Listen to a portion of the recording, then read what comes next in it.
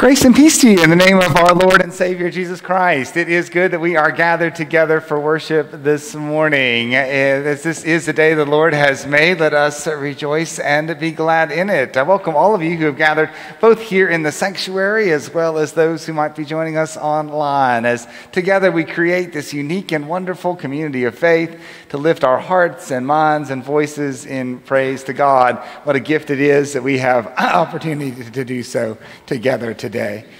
Excuse me, as this is the first Sunday of the season of Advent, we are excited about the opportunities we have to worship together this morning. And one of those is an opportunity to say welcome to each other, and we'll do that as a part of the passing of the peace a little later on in the service today. But to help us in that, I do hope that everyone here in the sanctuary will take time to sign the friendship pads. They're usually found on one end of the pew or the other. This is a chance for us to have a record of all who've come and gathered together for worship this morning, as well as a chance for you to greet one another by name as those pads are passed down and then passed back. I do hope that guests and visitors that you might experience a special welcome, for we are truly grateful for the opportunity to share our worship together with you. So as that friendship pad is passed down and back, please do include your name, maybe an address, email, phone number, some other way that we might be in touch with you in this week that is ahead. For if you are looking for a church home, I hope that you will find Unity Presbyterian Church to be a place of worship and service that God might be calling you to be a part of. If that's the case, you can speak with me or Pastor Molly or someone else seated near you, that we might have opportunity to extend that word of hospitality and answer any questions that you might have together today. As I said, today we will be passing the peace. We've started that tradition on the first Sunday, as we also celebrate communion on the first Sunday of the month. And so just listen for the instructions about when it is time to share that word of welcome and peace with each other, as well as then the music that will draw us back together. This morning we are celebrating communion, passing the plates in the pews, and so you'll have opportunity to share communion with each other. We do ask that you would hold the bread or hold your cup of juice until all have been served, and we will then partake of the elements together. Today's also the first Sunday of the month, which means Peanut Butter and Jelly Sunday, a day we bring our donations for the Fort Mill Care Center, and so thank you for your generosity in being a part of that important ministry as well. But this is the season of Advent. We begin today, and if you've not picked up an Advent devotion yet, they are available on tables there in the narthex, so please be sure to pick one of those up before you leave today. Following this service, come and join us in the fellowship hall. We have an all-church Advent workshop. We'll be making Advent wreaths and all kinds of other exciting things this morning. So come and join us immediately following this service in the fellowship hall. Looking ahead as well, you'll see the Tony Daler Christmas auction is tomorrow evening, always a highlight of the season. That begins at 5:30 p.m. Next Sunday afternoon, I hope that you will all come and be a part of our all-church caroling and chili and some more event. That will take place on the front lawn starting at 4 o'clock, so come and be a part of that time. Looking ahead as well, the Festival of Carols with our local high school choirs, in addition to our chancel choir, is on Tuesday, December the 10th. On Sunday, December the 15th, we've got the chancel choir, youth choir, and guest instrumentalists with our Lessons and Carols service. So come and be a part of that time as well. You'll also see the dates and times for Christmas Eve services and many other Advent and Christmas things coming up in this season ahead. My friends, this is a joyful, wonderful time that we might worship God together, and we'll begin this season with a gathering song. You'll just remain seated as we all sing together. You'll also notice there is a congregational response we'll sing at the end of the service as a congregation as well. But let us prepare our hearts and minds for worship this morning.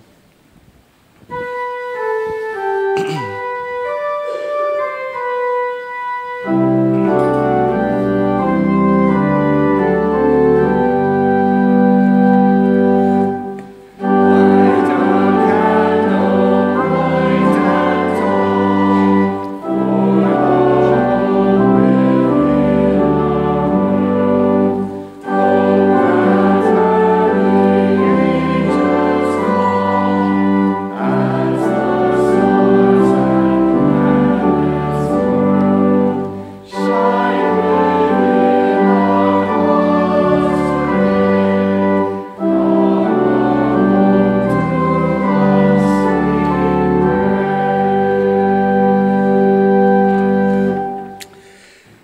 Please join me in a responsive call to worship. Jesus says, I am coming soon. Amen. Come, Lord Jesus. We are preparing ourselves for the days when the nations shall beat their swords into plowshares and their spears into pruning hooks. Nation shall not lift up sword against nation, and neither shall they learn war anymore. Advent is a time of expectation, and we anticipate the coming of Jesus Christ, the true light of the world. As we light candles for the 4 weeks leading to Christmas, we reflect on the coming of Christ. The Church has always used the language, the coming of Christ, because it speaks to a deep truth. Christ is coming. Christ is always coming, always entering a troubled world, a wounded heart. And so today, we come from a world of darkness into Christ's world of light. We come from a world of weariness into God's strength and hope. We come from a slumbering world with the Spirit to awaken our souls and watch the coming of Christ. The first candle is traditionally known as the hope candle. As we light our first Advent candle, we pray with a holy hope in God and the light that still shines.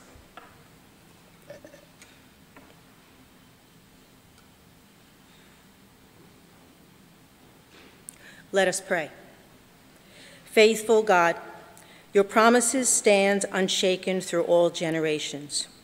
Renew us in hope that we may be awake and alert as we watch for the glorious return of Jesus Christ, our Judge and Savior, who lives and reigns with you in the unity of the Holy Spirit, one God, now and forever. Amen. As we begin our worship today, let us say together, may we be surprised by hope as we walk in the light of the Lord.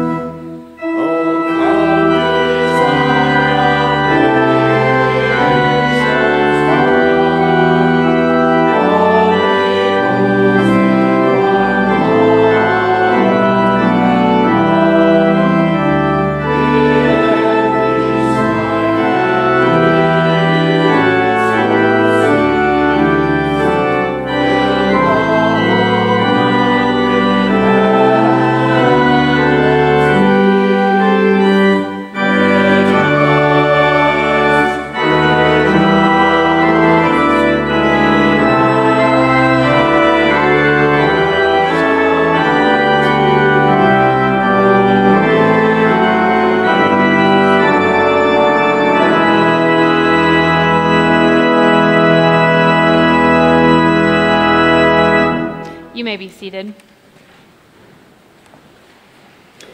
Friends, preparing for Christ's coming requires honest examination of our lives and our hearts.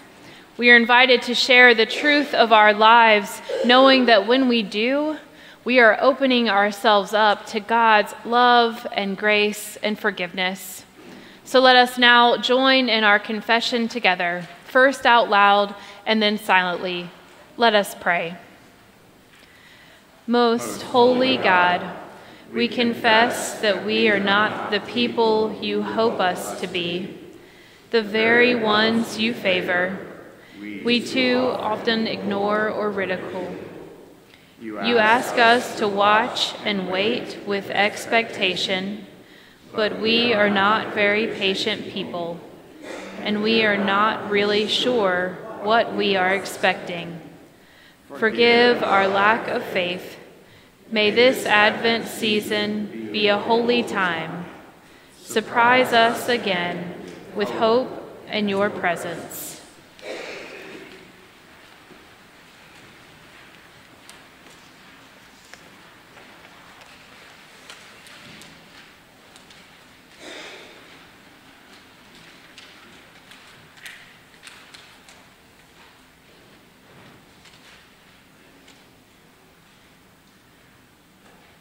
Amen.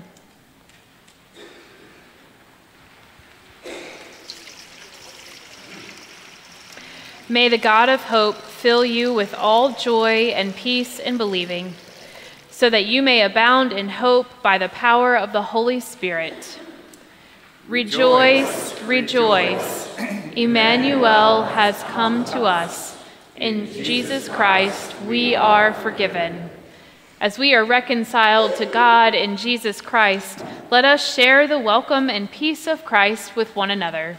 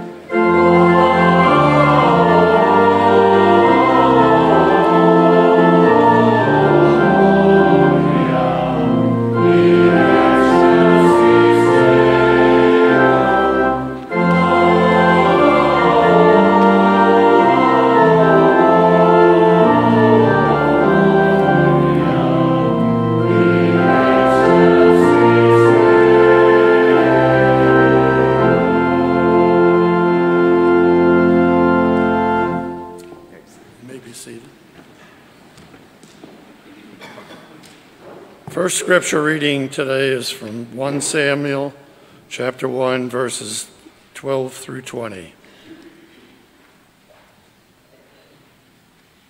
Let us listen for the word of the God. As she continued praying before the Lord, Eli observed her mouth. Hannah was praying silently, only her lips moved, but her voice was not heard.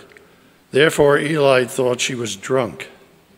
So Eli said to her, "How long will you make a drunken spectacle of yourself? Put away your wine." But Hannah answered, "No, my lord, I am a woman deeply troubled. I have drunk neither wine nor strong drink, but I have been pouring out my soul before the Lord. Do not regard your servant as a worthless woman, for I have been speaking out of my great anxiety and vexation all this time." Then Eli answered, "Go in peace. The God of Israel grants the petition you have made for him." And she said, "Let your servant find favor in your sight." Then the woman went away and ate and drank with her husband, and her countenance was sad no longer. They rose early in the morning and worshiped before the Lord. Then they went back to their house in Ramah. Elkanah knew his wife Hannah, and the Lord remembered her. In due time, Hannah received and bore a son. She named him Samuel, for she said, I have asked him of the Lord. This is the word of the Lord. Thanks be to God. At this time, let me invite our young friends and children to come and to spend a few moments together with me here on the steps. If you are watching from home, hope that you'll draw near the screen, that you might be a part of this special time together as well.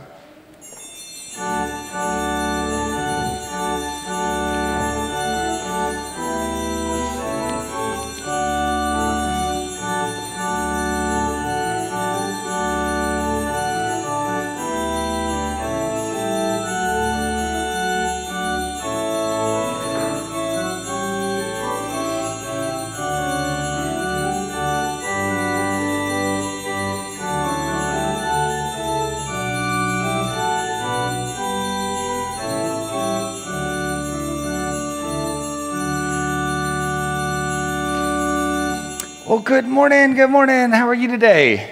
Good, good. It is good to see you. Good to be back with you this morning. And you are always, when you are here, makes worship so much better. So thank you so much for being a part of our worship today. Now, today you can see the sanctuary's been decorated with a few kind of things we didn't see last week, right? We've got like Christmas trees and wreaths and special candles and all kinds of things, because this is what you do, that's right, yes. We can have to prepare our home. That's right, yeah. We can get our own houses ready for Christmas, yeah. Did you? Okay, yeah. Some of you already have your trees, yeah, that's right. Okay, yeah. Well, guess what? I know it seems like Christmas is already here, right? But guess what? We still have to wait a little bit, right? I know, it's only December 1st. And so we in the church have this special season that we call Advent. And we use it as a time to wait and prepare and get ready for Christmas. And guess what? The Gospel of Luke does the same thing. Jesus isn't born until the second chapter in the Gospel of Luke. So there's this whole first chapter with stories about other people to help us prepare and get ready for Jesus. And the first people that we meet are Elizabeth and Zechariah. And they were pretty old, but they were also very faithful. And they didn't have any children, but they really prayed and wanted to have children. And in the story that we'll hear for today, finally, God sends an angel to speak to Zechariah and says, guess what? You're going to have a baby. But Zechariah didn't believe him. He thought, wow, this has been too long. We've prayed too long for this. This is going to be a surprise. And so one of the things that we remember as we get ready for Christmas is that sometimes it's hard to wait, right? That's right, yeah. And that helps us wait too, doesn't it? That's right, so. You do, yeah, that's right. The elves help us to wait too. That's right. So Elizabeth and Zechariah are really helpful for us in helping us learn how to wait and how long it is to wait. He just looks at us. That's right. Yeah, that's right. So, all right. Well, let us pray together. All right. So, and we will pray that God will help us wait as we get ready for Christmas. So let us pray. Y'all, I'll pray a little bit. You can repeat after me. Dear God, we thank you for Jesus and the season of Advent that helps us wait. Amen.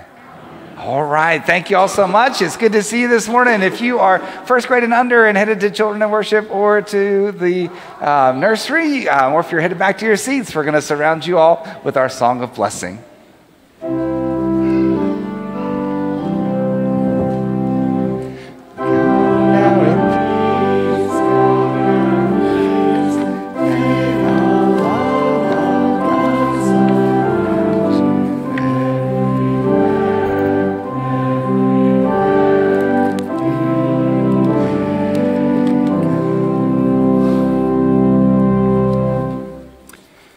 Our second scripture reading for this morning does come from the Gospel according to Luke, from the first chapter. Today we'll read verses 5 through 25. Our Advent theme this year is Surprised by Hope. And as we prepare to meet Jesus once again together, we will be reading through the first chapter of Luke's gospel. Luke begins his gospel with a short word of introduction, indicating that while many have attempted to share a narrative about all the things that have been fulfilled among us from eyewitnesses who have handed down these stories, Luke wants to share with us a well-ordered account. And he begins in a somewhat surprising place. So let us hear this word of God for us today. In the days of King Herod of Judea, there was a priest named Zechariah who belonged to the priestly order of Abijah. And his wife was a descendant of Aaron, and her name was Elizabeth. Both of them were righteous before God, living blamelessly according to all the commandments and regulations of the Lord. But they had no children, because Elizabeth was barren, and both were getting on in years. Once, when he was serving as a priest before God, and his section was on duty, he was chosen by lot, according to the custom of the priesthood, to enter the sanctuary of the Lord and offer incense. Now, at the time of the incense offering, the whole assembly of the people was praying outside. And then there appeared to him an angel of the Lord, standing on the right side of the altar of incense. And when Zechariah saw him, he was terrified, and fear overwhelmed him. But the angel said to him, "Do not be afraid, Zechariah, for your prayer has been heard. Your wife Elizabeth will bear you a son, and you will name him John. And you will have joy and gladness, and many will rejoice at his birth, for he will be great in the sight of the Lord. He must never drink wine or strong drink. Even before his birth, he will be filled with the Holy Spirit. He will turn many of the people of Israel to the Lord their God. With the spirit and power of Elijah, he will go before him to turn the hearts of parents to their children and the disobedient to the wisdom of the righteous, to make ready a people prepared for the Lord." Zechariah said to the angel, "How will I know this is so? For I'm an old man, and my wife is getting on in years." The angel replied, "I am Gabriel. I stand in the presence of God, and I've been sent to speak to you and to bring you this good news. But now, because you did not believe my words, which will be fulfilled in their time, you will become mute, unable to speak, until the day these things occur." Meanwhile, the people were waiting for Zechariah, wondering at his delay in the sanctuary. And when he did come out, he could not speak to them. And they realized that he had seen a vision in the sanctuary. He kept motioning to them and remained unable to speak. When the time of his service was ended, he went to his home. And after those days, his wife Elizabeth conceived. And for 5 months, she remained in seclusion. She said, "This is what the Lord has done for me, when he looked favorably on me and took away the disgrace I have endured among my people." This is the word of the Lord. Thanks be to God. Let us pray. May the words of my mouth, meditations of all our hearts be acceptable in your sight, O Lord, for you are our rock and our Redeemer. Amen. Do you like surprises?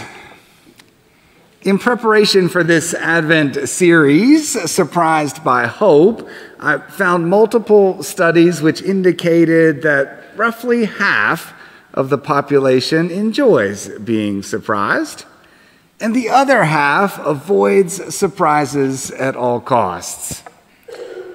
And if you ask a follow-up question, would you like a surprise party? The percentage who say no climbs to 66%. Now, my wife Sarah knows me well, and she did not plan a surprise party for my birthday last week. For I am one who generally does not enjoy surprises.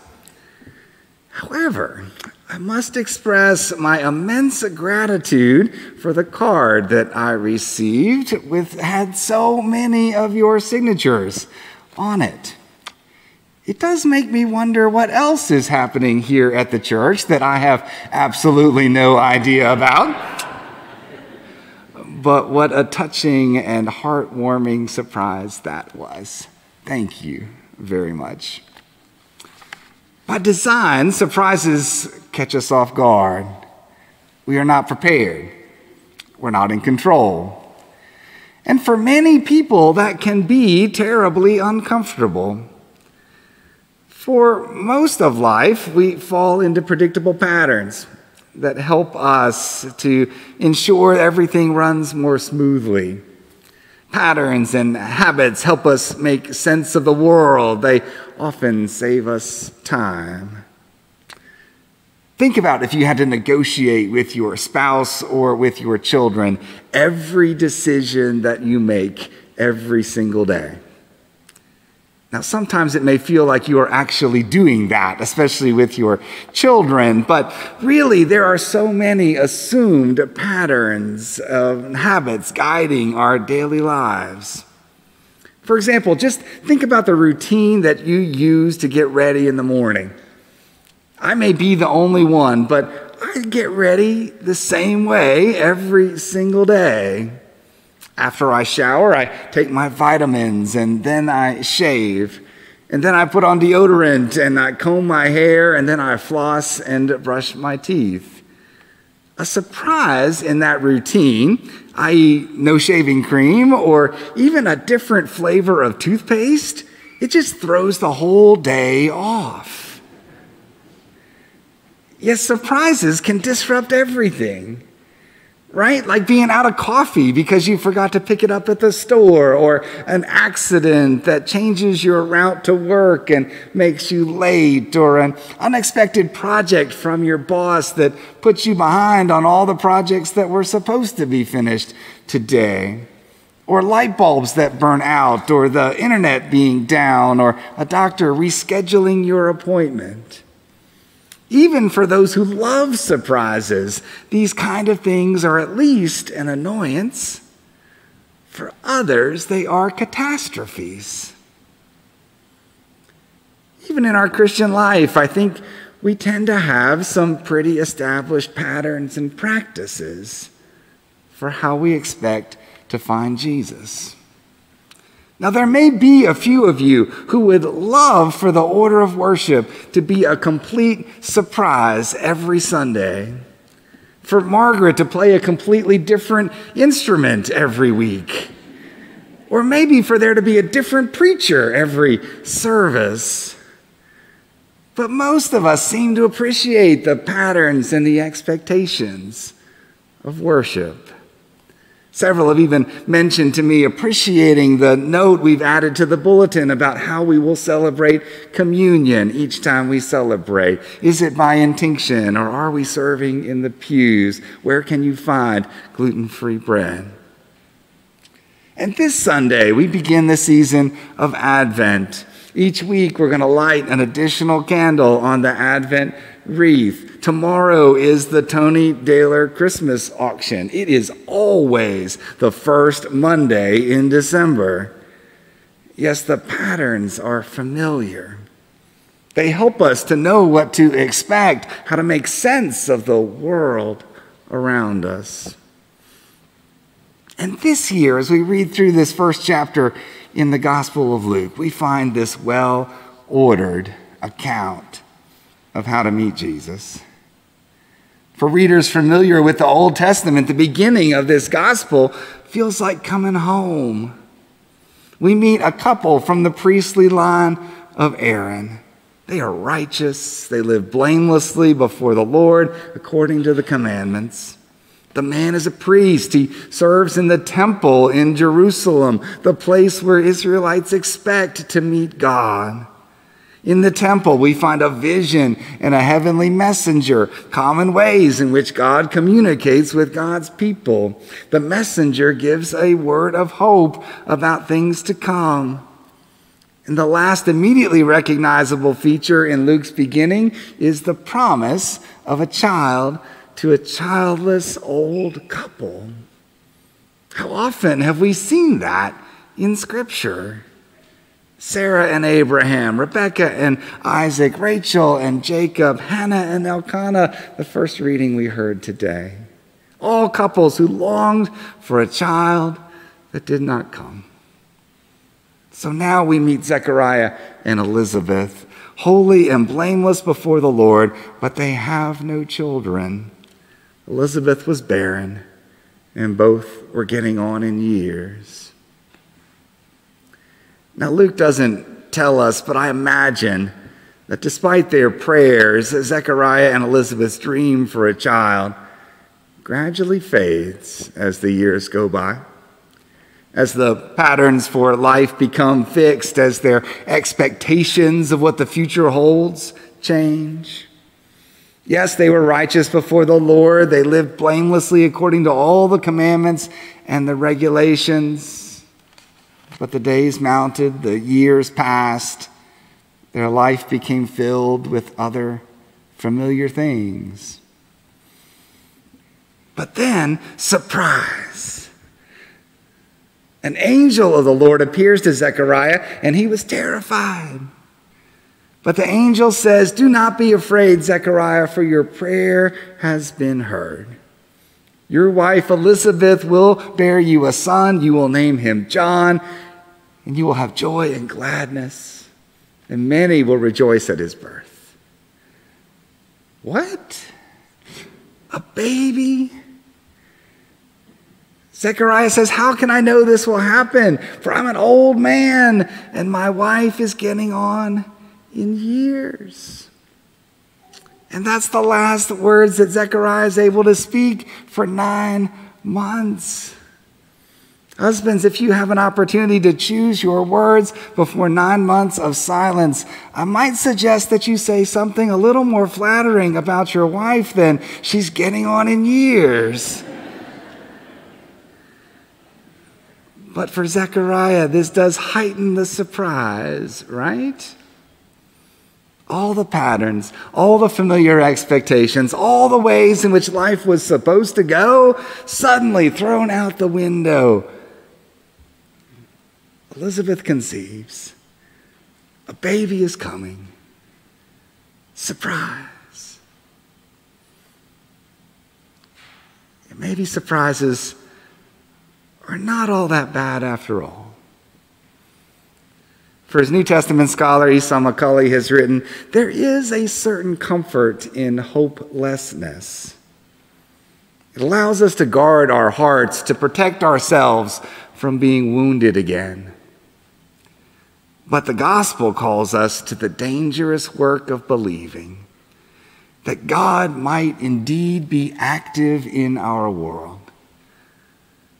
That in the midst of so much darkness, there is still space for light." Yes, my friends, if we open our hearts and our lives, we just might see God. We just might be surprised by hope.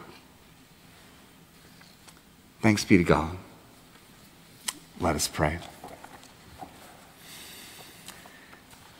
A great and glorious God, surprise us again. We find you in familiar and predictable patterns, and yet you come to us with surprise. Open our hearts, open our lives, that we might expect and meet you once more. For we pray in the name of the child born in Bethlehem, Jesus Christ our Lord. Amen. My friends, in response to hearing Scripture read and proclaimed, I do invite you to stand as you are able, that we might declare what it is that we believe. Today we use words from the Confession of 1967, printed in your bulletin. Out of Israel, God in due time raised up Jesus. His faith and obedience were the response of the perfect child of God. He was the fulfillment of God's promise to Israel, the beginning of the new creation, and the pioneer of the new humanity. He gave history its meaning and direction, and called the church to be his servant for the reconciliation of the world. You may be seated.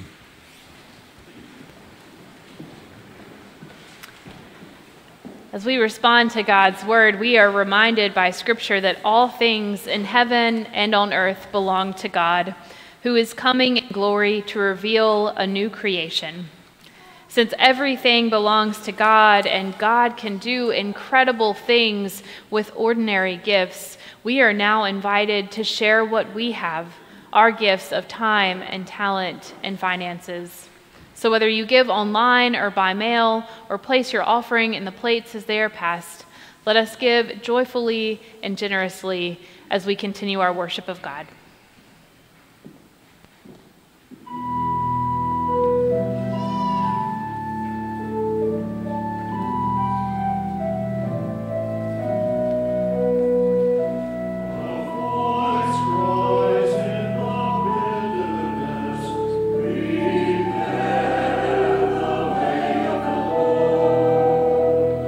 Declares the holiness,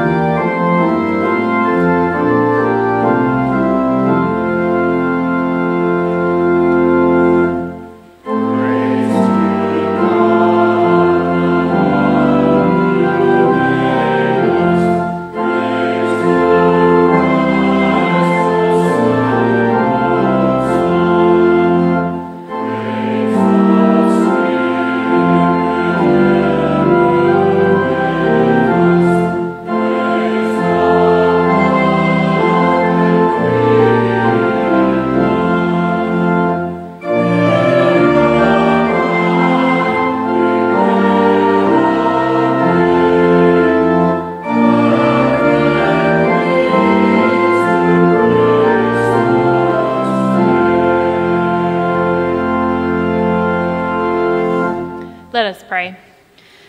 Holy God, as we bring to you these gifts, we ask that you might take them and bless them, and allow us to hope in all that you might do with them as we prepare the way for Christ this season. Show us all the surprises you have in store for us. In Jesus' name you pray. Amen. You may be seated.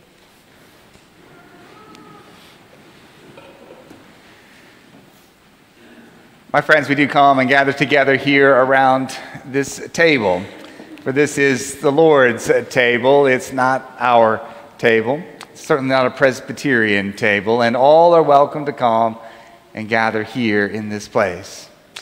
We encounter Christ in ordinary things like water from a font, like bread and juice, and yet God continues to meet us and surprise us once more. As we prepare to receive this amazing gift, let us pray. Almighty God, you formed us in your image and set us in this world to serve you. When we were captives in slavery, you delivered us to freedom. When we were stubborn and stiff-necked, you spoke to us through prophets who looked for that day when justice shall triumph and peace shall reign over the earth. You are holy, O God of majesty, and blessed is Jesus Christ, your Son. You surprised us by coming yourself as Jesus to bring freedom to the captives of sin and to establish justice for the oppressed. He came among us as one of us, taking the lot of the poor, sharing human suffering, dying an unjust death. We rejoice that in his dying and rising again, you set before us the sure promise of new life, the certain hope of a heavenly home where we will sit at table with Christ the host. Gracious God, pour out your Holy Spirit upon us and upon these your gifts of bread and wine, that the bread we break and the cup we bless may be the communion of the body and blood of Christ. By your Spirit, make us one with Christ, that we may be one with all who share this feast, united in ministry in every place. As this bread is Christ's body for us, send us out to be the body of Christ in the world. Strengthen us, O God, in the power of your Spirit, to bring good news to the poor and loose the chains that bind, knowing that both now and in the world to come, there is room for our story at your table. Therefore, with the hope and confidence of the children of God, we pray together. Our Father, who art in heaven, hallowed be thy name. Thy kingdom come, thy will be done, on earth as it is in heaven. Give us this day our daily bread, and forgive us our debts as we forgive our debtors. And lead us not into temptation, but deliver us from evil. For thine is the kingdom, and the power, and the glory forever. Amen.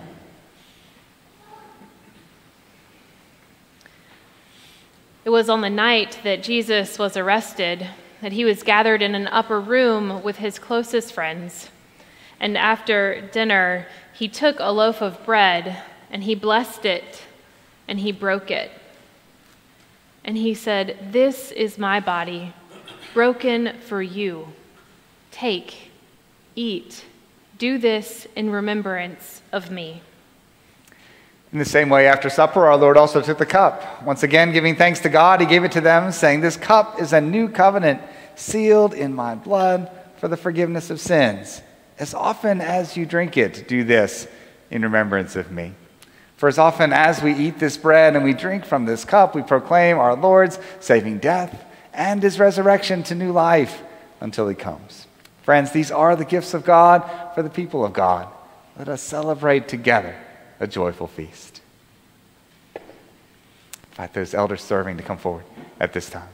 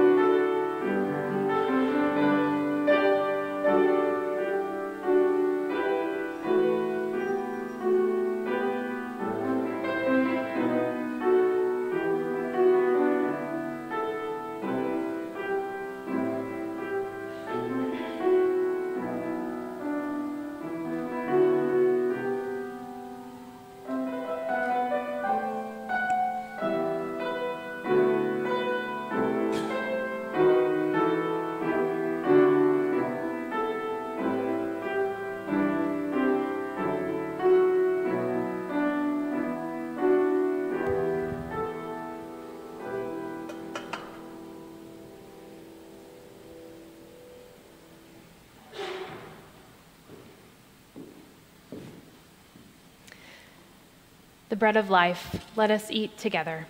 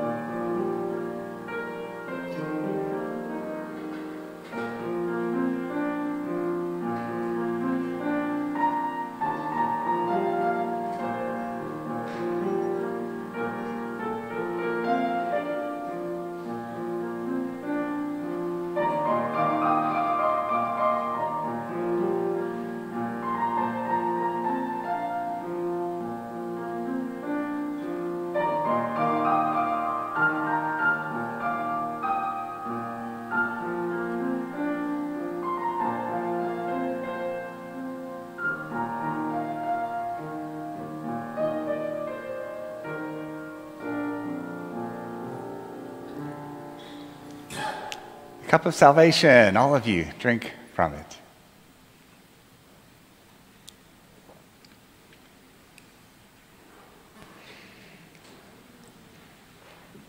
Let us pray. Holy God of surprises, we are grateful that you have met us here in these gifts of bread and juice. You have fed us and filled us with your Spirit. We ask that these gifts might nourish us long after we have left this table, this day and every day, as we go out with hope into the world. In Jesus' name we pray. Amen. Amen.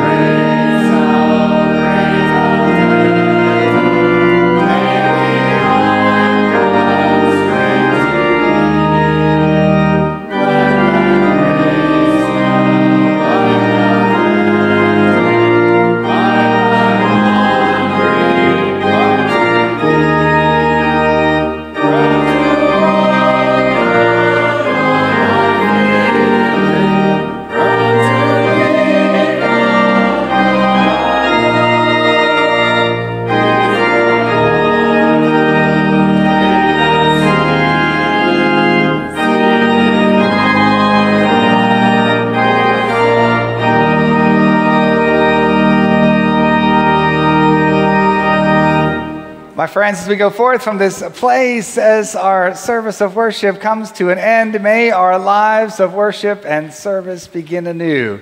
And as we go in the familiar, predictable patterns of our days, may we be surprised. Surprised by God, surprised by hope in this season and every season to come. And may the grace of our Lord Jesus Christ, the love of God, the fellowship of the Holy Spirit be with us now and forevermore. Amen.